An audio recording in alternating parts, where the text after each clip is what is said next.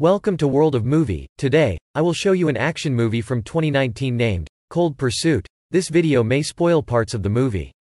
Nils Koxman, a snowplow driver, and his wife Grace live a quiet life in the town of Kyo. The couple is often visited by their son Carl Koxman, who works at the Kyo airport. Koxman wins the Citizen of the Year award from the community, but the night does not turn out to be great for him as his son along with his friend Dante gets kidnapped from the airport on their way. The kidnappers inject him with heroin overdose that results in his death while Dante manages to escape from the van.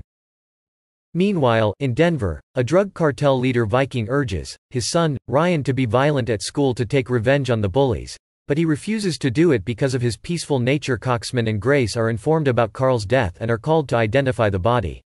The doctor mentions the drug overdose as the reason for his death, but he does not believe him. Knowing that Carl was never a drug addict, Grace gets devastated to see her son like this and argues with Koxman over his lack of Ian's. Distressed by his son's death, he tries to kill himself with his shotgun but is interrupted by Dante, who has been hiding at the workshop since the incident. Although shocked by what happened to Carl, he narrates the entire incident to him, revealing Carl's death was not the result of an overdose. Enraged on hearing this, Koxman forces him to reveal the names and location of the kidnappers and finds information about a guy named Speedo. He arrives at a local club and confronts Speedo about his son's death, but he denies knowing anything. Instead, he begins threatening him and asking him to leave, but Koxman knocks him down. When he wakes up, Koxman again tortures him, to which he reveals he worked on the orders of a guy named Limbo. After confirming Limbo's identity, Koxman kills him and discards his body in the river. While Viking is going to drop Ryan to school, Viking is told about Speedo's disappearance as he used to work for him. Ryan thinks he must have done something to him, but Viking assures him that he was not involved. After killing Speedo, Koxman finds Limbo at his workplace and tortures him to get information about his leader. He then shoots him and disposes of the body in the river, just as he did earlier. When he returns home, Grace asks him about Carl's hobbies but gets upset to know that he never bonded with his son back. In Denver, Viking's ex-wife visits him and informed him about filing a custody report for Ryan. He gets angry with her and offers money in exchange, but she refuses to take it. Before he can convince her further, Viking is told about Limbo's disappearance. He starts investigating his staff and scolds them while Ryan worriedly observes him. Meanwhile, Koxman continues his killing spree and shoots another gangster named Santa who was also involved in his son's kidnapping. Upon returning home, he finds that Grace has left the house after being upset by his lack of grief over their deceased son. After being left alone, he visits his brother Brock Koxman, an ex-gangster, and explains the entire situation to him. Brock tells him they must have Carl for Dante, who tried to steal gold from the drug lord Viking, as Brock used to work with Viking. He informs him that it is impossible to reach him. Koxman reveals wants to take revenge for Carl, but Brock does not believe he can kill anyone as he was never involved in such activities.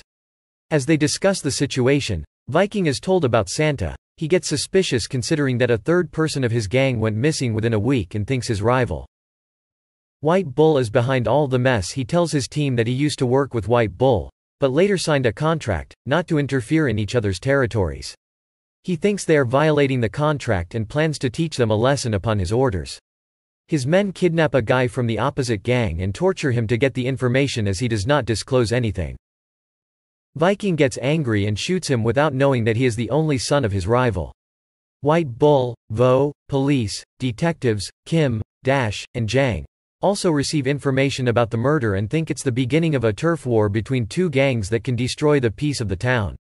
Although Gibb seems hesitant to begin the investigation, Dash urges him that they should do something to eliminate the upcoming threat.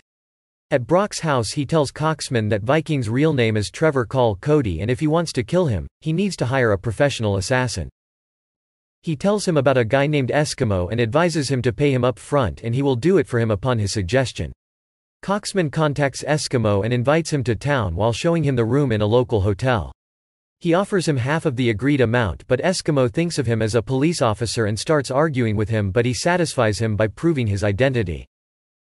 Eskimo gets money from him but then goes to Viking and demands the same amount to sell the information that someone is trying to get him killed. They transfer the money into his account and he reveals Koxman wants him dead. Thinks it's Brock Koxman as he used to work with his father and might have some old dispute. As soon as he gets the information from Eskimo, Viking scolds him for not honoring his deal with Koxman and shoots him. For his unethical behavior as his men dispose of the body, Nels Coxman tries to seek further information about Viking, or Trevor Coloque. Viking arrives at Brock's house and offers him a ride. While in the car he asks about the reason behind killing his men and threatens to kill him already dying of rectal cancer.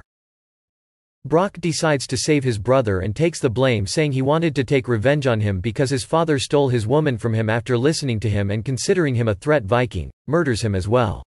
Meanwhile, the rival gang leader, White Bull, grieves his son's death. He tells his gang about the old deal with Viking's father but reveals it's over as they have repaid it with his son's murder. He plans to take revenge on him and announced his taking a son for a son after finding out that Eskimo did not kill him. Coxman spies on Viking's house where he spots him with his son and finds out about his prep school.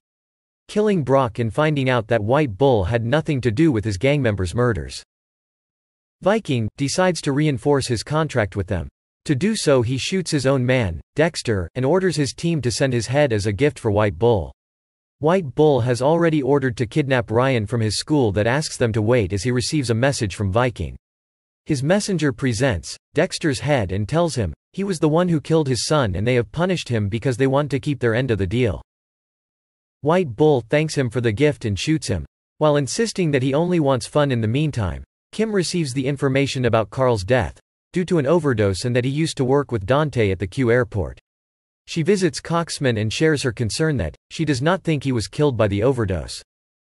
She asks for his help to find out the truth, but he refuses and says she cannot do anything for him. Now, as his son is already gone later, Coxman arrives at Ryan's school and tells his father sent him to pick him up. Ryan, who has never seen him before, hesitates to go with him, but Coxman convinces him. Boyle's men spot him outside the school and start chasing him, but he safely brings Ryan home. Viking receives the information about his son's disappearance before he can do anything to find him. His wife shows up again and starts arguing with him for taking Ryan without his permission. He tells her about Ryan's abduction, but assures her that someone will call in with his demands for ransom and he will get him free on the other hand. White Bull's men receive a text on Dexter's phone in which his gang member tells him about staying at a hotel soon. They track him down and kill him as well. White Bull and his team arrive at a ski resort in Kyoto to keep an eye on the Viking and his gang. Meanwhile, Coxman arrives at his house with Ryan and offers to prepare lunch for him.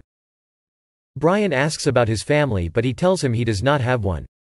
He treats him well and offers him to sleep in Carl's room after accepting that he had a son but he does not live with him anymore.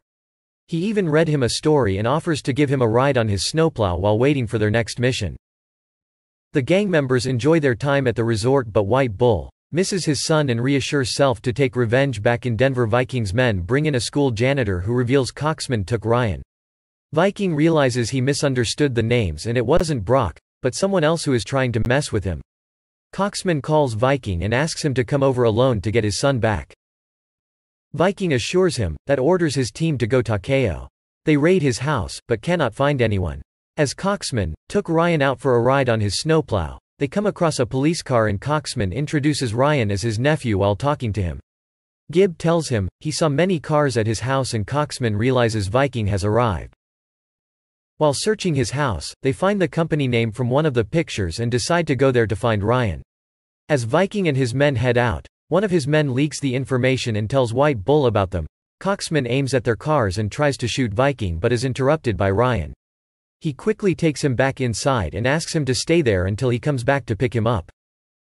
He once again tries to shoot him but does not get a chance and is caught by his men who take him to Viking, and he questions him about Ryan. But before Coxman can tell anything, White Bull and the gang arrive and begin shooting. The fight emerges between the rival groups, which kills almost everyone from both sides. Viking tries to run away, but Coxman traps him in his car while White Bull shoots him as he leaves the scene to get back to work. White Bull gets in the truck with Coxman. The police arrived at the scene and find Viking right before his death. While Ryan drives away in the snowplow, White Bull gets satisfied by Coxman after realizing he is not a criminal by the plow. Well, I hope you liked it, and if you do, please like and subscribe for more. Thanks for watching. Till another video, take care.